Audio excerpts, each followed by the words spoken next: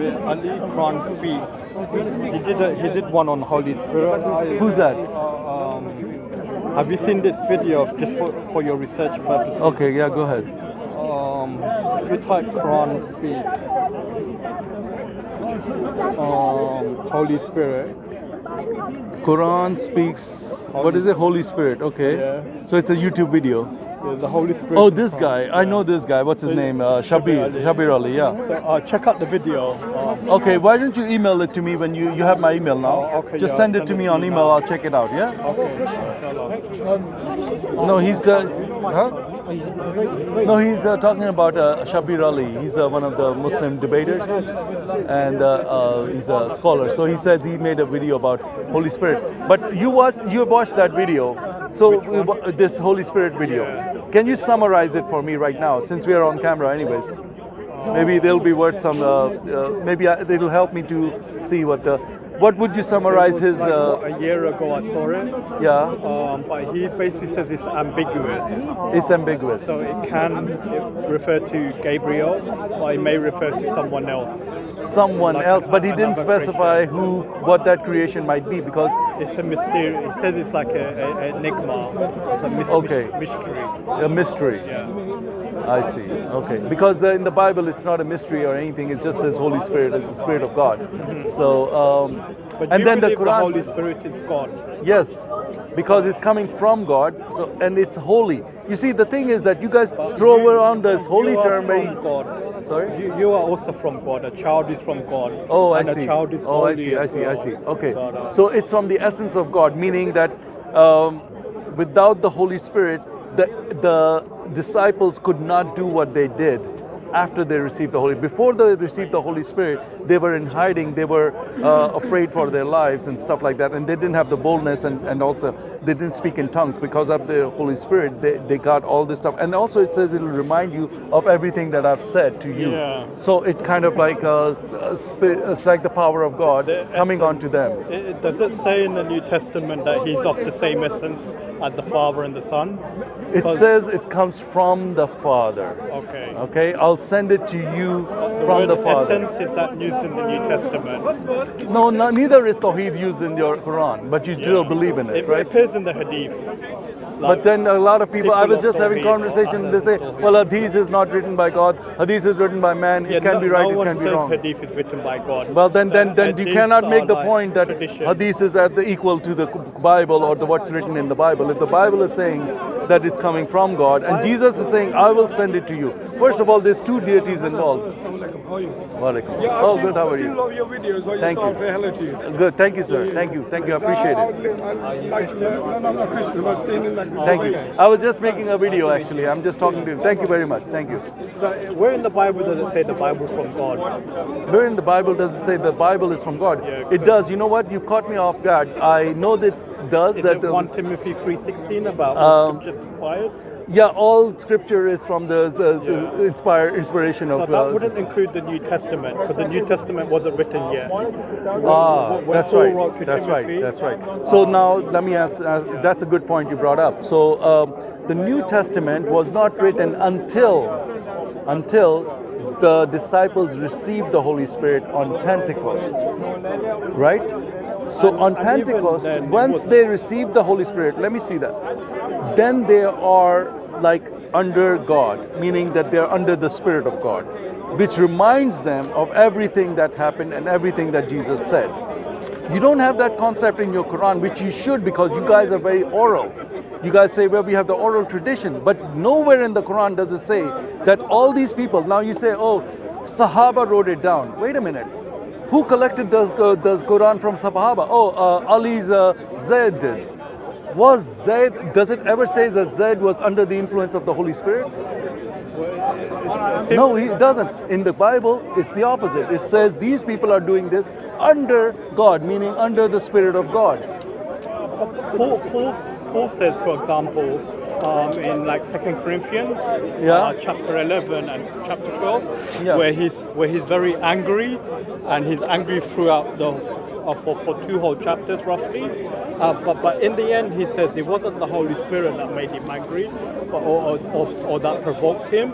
But what provoked him was the Corinthians. The Corinthians provoked him to write this letter out of anger. So Paul's not claiming inspiration from the Holy Spirit. And even the author Luke says that it seemed good to me also, to write an orderly or more accurate account of what was fulfilled amongst us. So Paul's not claiming like inspiration from the Holy Spirit. The closest is, 1 Peter 3:16. 1 Peter chapter 3 verse 1, it said men were moved and they were carried by the Holy Spirit and they spoke. But between them prophesying or speaking and writing scripture, there's like a gap. So you don't have to state that you're under inspiration to be under inspiration. I mean, even in the human sense, you can feel sad one day and like write a song inspired by the sadness. So what we would hold is that even if you wouldn't say it's the word of God. What we would hold is this: since Paul had the Spirit, and he was angry at the Corinthian church, and he was writing to advise them on the things of God, that somehow in his anger, the Holy Spirit is still capable of having him write things that are righteously just towards the Corinthian church. So that's why you don't see him like swearing at them, telling them that they'll all burn in hell. He does call them foolish. Which is fine, because even God... Jesus says in Matthew not to become angry with your brother, do not say fool. But he's correcting them. He's correcting them. He isn't simply calling them fools. Even in the Old Testament, God calls the Jews stiff-necked. So like God can certainly chastise people, but is he doing it because... Do you believe Paul is like writing verbal dictation, like verbatim, like the word of God? No, we don't believe that. No, we don't. Not in the way of a wahi. Not in the way of a wahi. He's saying verbatim. No, it's not verbatim. So here Paul is calling them you fools. Yes. Like you made me angry. Yes, which is fine. He can do that as long as it's for a purpose, to correct them, as opposed to just insulting them for the sake of it. Because I mean, doesn't it, like in the sermon it says like not to become angry with your brother? If I say that people who don't believe in God are fools, not to believe in Him, is it because I'm cursing them or something? I'm just saying they're foolish, right? But if I just say, oh, you're a damn fool, do you see the difference there? If I say these people are damn fools, that's cursing them. But if I say it's foolish to not believe in God, that's not cursing them, that's just describing what they are. But Paul admits that he was wrong to do so, because he says, I have been a fool and you forced me to do it, for I ought to have I ought to have been commended by you. For I was not at all inferior to these here, even though I am nothing. The signs of the... Sorry, what is the relevance of that, sorry? So Paul basically was saying stuff about the Corinthians, which he later on regrets. But he says that you forced me to it. So like it's in 2 Corinthians. But he doesn't regret what he wrote. He might regret being angry at them, but not what he wrote, because what he wrote was needed for correction. So you can't regret correcting something. There were things that were wrong with the Corinthian church. So he was... I've been a fool for saying all of this. Okay. It's a matter of speaking, so he said, I have been a fool, you forced me to it, for I ought to have been commended by you, for I was not at all inferior to those super apostles, even though I am nothing. I mean, I don't... What he said before or previously wasn't under by the Holy Spirit. I don't think that's what he said. And he says, okay, can we read the passage before? I don't think that's what he's Let's saying. read this passage here then, just to get some context. Because he could have said, I have been a fool in what I wrote. I must go on boasting, though there is nothing to be gained by it. I will go on to the visions and revelation of the Lord. I know a man in Christ who 14 years ago was caught up to the third heaven, whether in the body or out of the body, I do not know, God knows. So again, he's claiming not to be inspired, but he's claiming something that only God knows. That's not a negation of inspiration, man. That's not a negation of inspiration. Well, it says, I do not know, but God knows. That doesn't mean that he wasn't inspired. Inspiration happens passively, not actively. And I know that this man was caught up in paradise, whether in body or out of body, I do not know, God knows. And he heard things that cannot be told, which man may not utter on behalf of this man. Corinthians, I will don't interrupt, bro. We're making but on my own behalf, I will not boast, except you see the bright light on my face? Though if I should wish to boast, I wouldn't be a fool, for I will be speaking the truth, but I refrain from it, so that no one may think more of me than he sees in me or hears from me. So to keep me from becoming conceited because of the surpassing greatness of revelation, a thorn was given me in the flesh, a messenger of Satan to harass me, to keep me from becoming conceited. 3 times I pleaded with the Lord about this, that it should leave me. But he said to me, my grace is sufficient for you, for the power is made perfect in weakness. Therefore I will boast all the more gladly of my weakness, so that the power of Christ may rest upon me. For the sake of Christ, then I am content with weakness, insults, hardships, persecutions, calamities. For when I am weak, then I am strong. I have been a fool, you forced me to it. And for I ought to have been commanded by you. For I was not all that inferior to those super apostles, even though I am nothing. These signs of a true apostle were performed among you with the utmost patience, with signs and wonders and mighty works. For in what were you less favored, please have a conversation. I myself may not burden you. Forgive me this wrong. Okay, yeah, I mean, fair enough. Like maybe he's. So what's the main objection it sounded like he's saying that like maybe I was too harsh with you guys, and he's just reflecting that in his speaking. Right. But that has nothing to do with the fact that he wasn't inspired. Right. Inspiration is not an active process. Listen, inspiration, by the way, isn't like a wahi. It's not like God like direct. So. Like for example, we have like Isaiah, right? Ezekiel. Those are like wahis. It's like God directly talking to people and showing them things, right? But in this instance, when we say inspiration, we simply mean through the emotion that's being invoked, God can still talk. Once you're finished, sorry, I want to say something. You know, our New Testament has all your different hadiths. Your Quran is in there. Your hadiths and your tafsir are in our New Testament. The red letters are hadith, meaning the wording of Jesus, what Jesus said, right? And then the Acts, the book of Acts, is like your, what he did and everything is Sunnah or something, right? Like Sirah. Sirah. The biography. Okay, biography. And then, so there is all these things that are all in one in the New Testament, but they're very short compared to what you have, but they're all there. So if you want to look at the New Testament in the way that we look at it, you should look at it the way you look at your tafsirs and your Sunnah and all these other things. So these are the ways. I do try to. Yeah. That's right. So, and when you look at it that way, and if you say, well, where is God speaking? That's the red letter wording. That's Jesus speaking.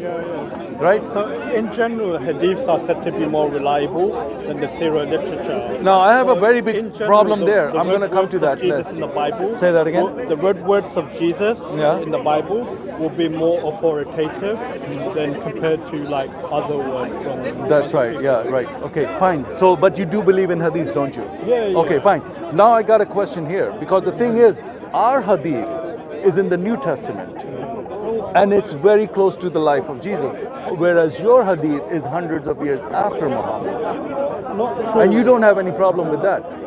Not true. There's earlier works that were done prior to. Okay, like, let me ask you something. Okay. Famous collection. So then I'm going to ask like you this. the Muwatta of Imam Malik, for example.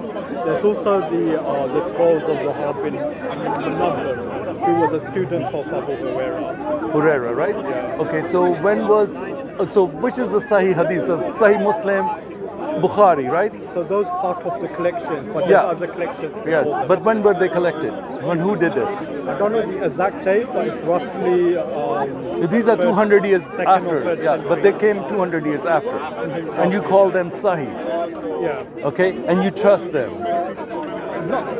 But then you object to us trusting the New Testament that was written right after Jesus. So you know what we just read in Corinthians? Yeah. I do believe those are the words of Paul.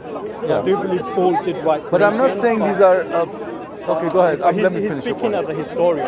He's speaking as like an ordinary human being. Like you can say it like a hadith. It's like a hadith where he's saying to the churches, these are what the things that you are doing wrong. I have a problem with these things, and then he's explaining to them. He was a Pharisee. He's a very highly educated man, very intellectual person. So he had the knowledge of the Judaism, so he knew what they were doing, what they were thinking, what they were saying, and he could then counter their arguments with his argument. So a lot of these letters are trying to convince them that, hey, listen, this is wrong because this is what we believe in. But Don't follow this. Sometimes Paul speaks and not God, and sometimes he claims God is speaking. And like in your hadith, so let's compare it to your hadith. Well, with the hadith, no one's not saying it's scripture. That's fine. That's fine. Like we're not saying it's the word of God. We're not saying that too. Listen, we don't say that. When we say Corinthians is the word of God, Sorry? Corinthians is the word of God because it's part of the Bible. No, we say it's inspired word that Paul wrote down. You call the Bible the word of God. Inspired word of God. We don't say the word of God. What is in it, like the red letters, is the word of God because that's the word Jesus spoke, right?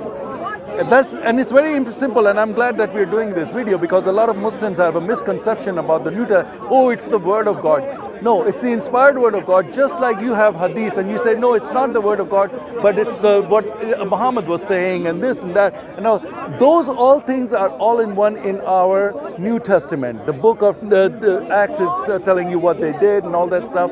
So these are things that you have as well, but you have it in a separate way. So you're trying to compare like apples for Christianity and Islam. It doesn't work like that. Christianity and Islam can never be apples and apples.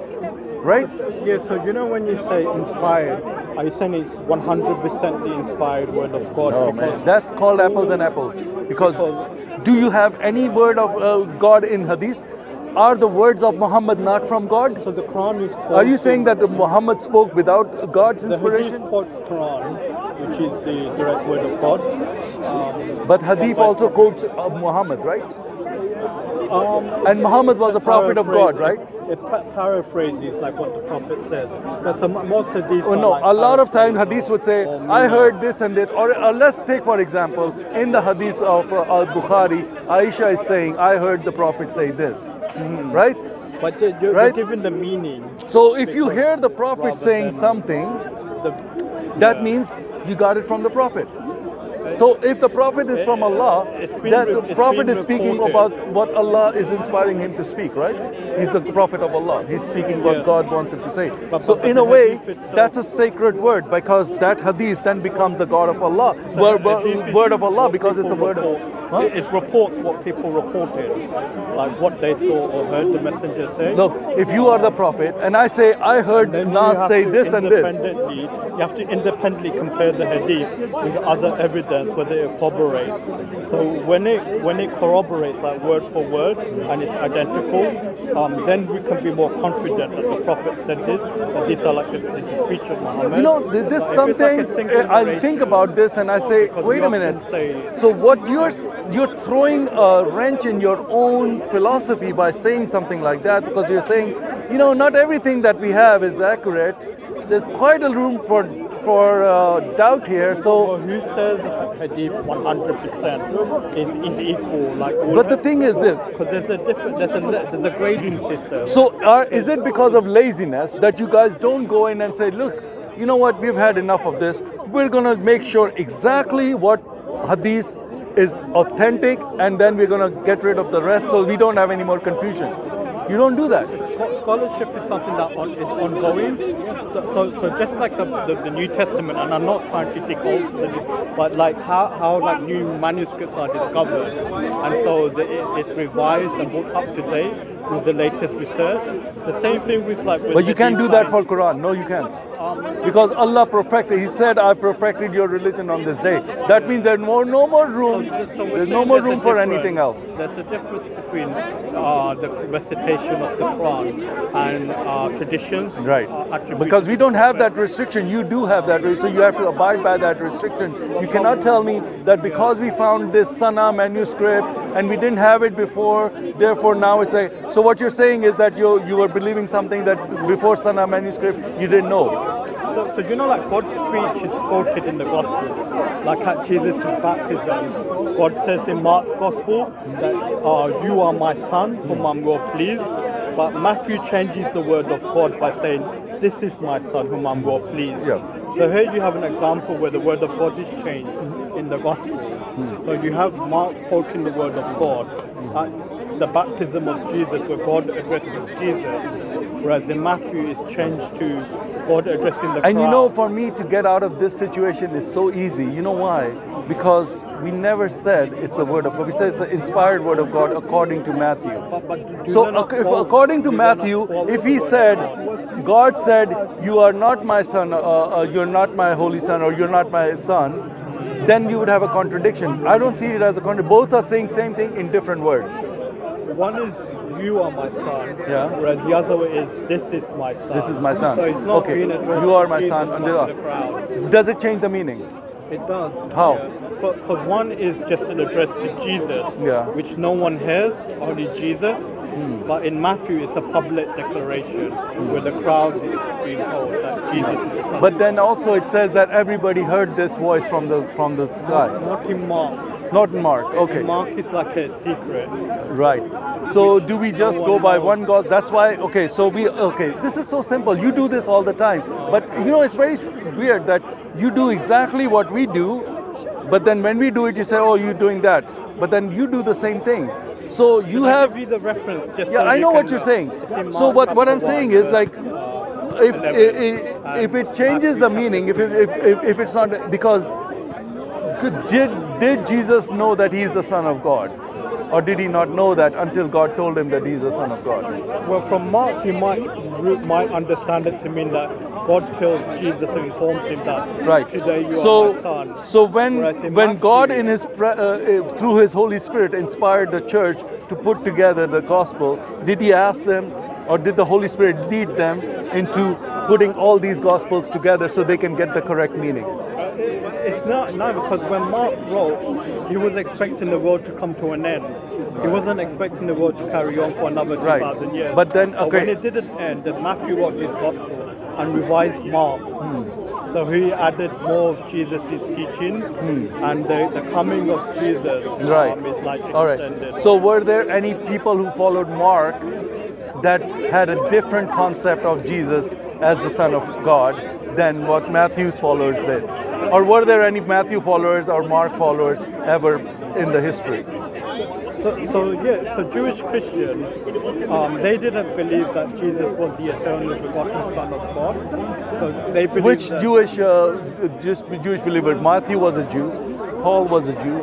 They both believed that. There were a lot of other Jews that believed that.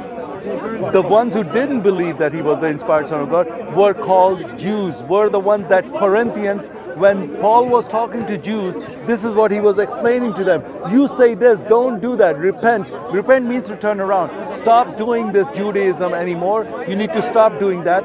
Come to this. This is over. That covenant is gone. So this is called a transition period. So for the first 30 to 50 years, believe Jesus was the eternal Son of God. But in Romans chapter 1 verse 3, Paul says Jesus becomes the Son of God through his resurrection. Whereas in Mark, it's at his baptism. If Jesus didn't resurrect, his virgin birth. Let me explain that this way. If Jesus didn't resurrect, would there be Christianity? Yes, there would still be Christianity. Who would believe Christianity if Jesus didn't resurrect? Christianity didn't begin with the resurrection of course Jesus. It began with the resurrection. It began with when Jesus began his ministry. No. So with the miracles he performed, the healings, Jesus came. Believed in him. Okay. How many people believed in Jesus when he was alive? Maybe hundreds. So it's not it could be more than that. But not many, right? Because he didn't go through all the world or anything. He was just going in that area, right? If he did not resurrect but his whole mission was to come and die and resurrect to show what? Well, his mission wasn't to die and resurrect. What was his mission? But he actually even prayed to God.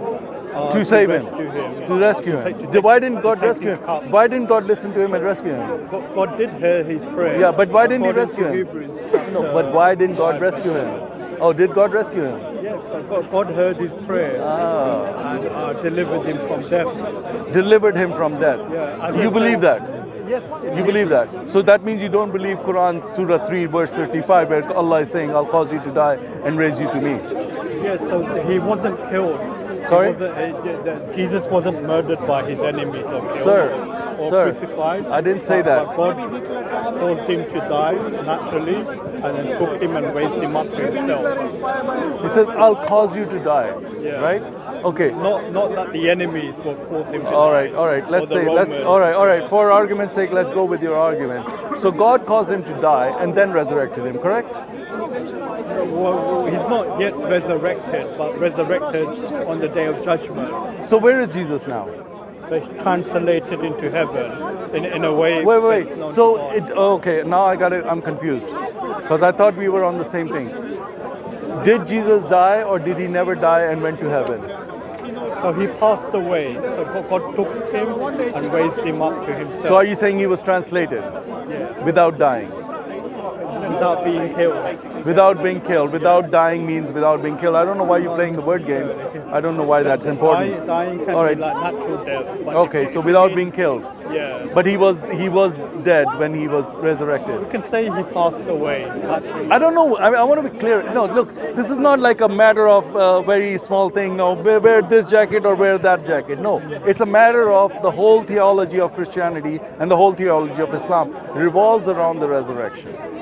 The whole Christianity revolves around the resurrection. If there was no resurrection, there's no Christianity. Christianity will still exist because people still believed in Jesus as a mighty prophet. If Jesus died, listen to me. Listen, you know why Islam survived? Why Islam spread? Because when Muhammad died, what happened after that? What happened after Muhammad died? You had the Khalifa. Yeah. Who were the Khalifa? The Sahaba. Yeah. What did they do? What was the first battle after the death of Muhammad in Arabia? What Abu Bakr did in Arabia? What did he do? Apostate war. A war of the apostate, right? No, it was to do with zakat. Okay, so they were not paying the zakat because they said, okay. So what I'm saying is, when Jesus died, he did not leave behind like a political setup like Muhammad did, like a khilafat, where they were fighting each other for the khilafat. They all killed each other. The 4 khalifas were all killed by each other. So who killed Abu Bakr? He wasn't killed. Okay, who killed? Okay, then who killed the second caliph? What's his name? I don't know the detail. Okay. Umar. Yeah, who was he killed? Abu al-Majusi. He was a Persian. He was okay. a Muslim. Who killed him? Abu al-Majusi. Okay, all right. Was he a Muslim? Was he a Muslim? He wasn't a Muslim. He was a Persian. All right. Was any of the Sahaba killed by Muslims? Let me explain. Who killed Ali? Was Ali? I don't know the details. Anyways, let's just that's going to another point. We're not going there.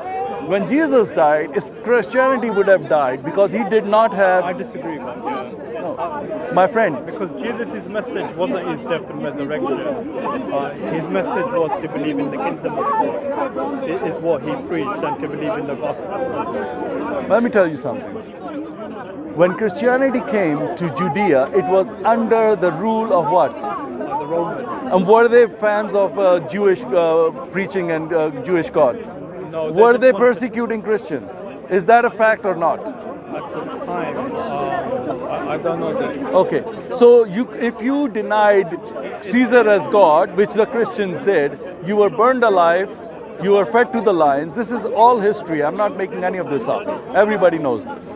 Christianity would have died like that under the Romans, because when Islam came, there was no Roman Empire on top of Arabia forcing them to leave Islam. That was the situation. They were killing them viciously for religious persecution. The height of religious persecution was at the beginning of Christianity. Christianity would go away like this if there was no resurrection. What made Christianity? Because they saw, these people said, this man resurrected and he's God, and they would die for that. And the thing is that you guys should understand, the people who are eyewitnesses are not saying we believe that he was God. They said we saw him resurrect. It's called eyewitness testimony. If you go to the court, the biggest testimony is eyewitness. I saw this man come back from the dead. And if you say he's not God, you can kill me. And they would kill them. So eyewitness testimony is what carried Christianity through. Because those people knew Jesus. They saw the miracles. There were thousands of people he fed. There were thousands of people that knew that he raised the dead. Everybody knew that he is doing all this stuff. So they were not believers, they were eyewitnesses. If I believe there was something that happened yesterday, but if I say, no, I saw that happen yesterday, I was there. Those are two different things. I don't believe that it happened. I said I saw it happen. So the people who were killed, the early Christians, were people who said, I saw this.